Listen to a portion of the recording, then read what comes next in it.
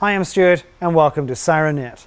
Occasionally from time to time we get the opportunity vis-a-vis a manufacturer that sends us a piece of equipment or brings us over a piece of equipment here at SIRENNET that allows us to get what we might call a first look.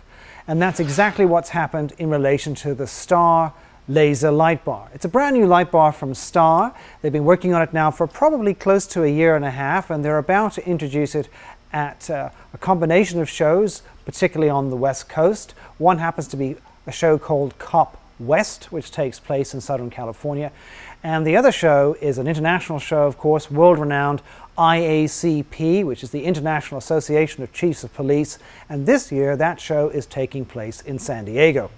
Anyway, with that all having been said, the brand new light bar is here for all of us on SIRENNET to take a look at, and we're going to do so right now. Now, on the light bar, it has a technology which is known at Star as bottom up. So it means that the LEDs have been arranged on the bottom of the LED reflector and in fact are pointing up to allow the maximum amount of LED intensity to be portrayed from the bottom using the reflector and to push it forwards.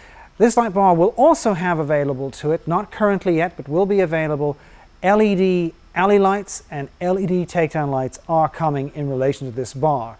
They're also looking at some additional options in relation to traffic signaling control, and that will be coming in the coming months. Also included in the car that's in the video is a variety of other types of lighting available from Star SVP, including behind the windscreen as well as on the rear deck. So again, you can check that out. They've got hideaway strobe bulbs in there, as well as grille lights, and also some side cornering lights to be used midship or in an area where you might, for example, put a prisoner screen. So again, check it out.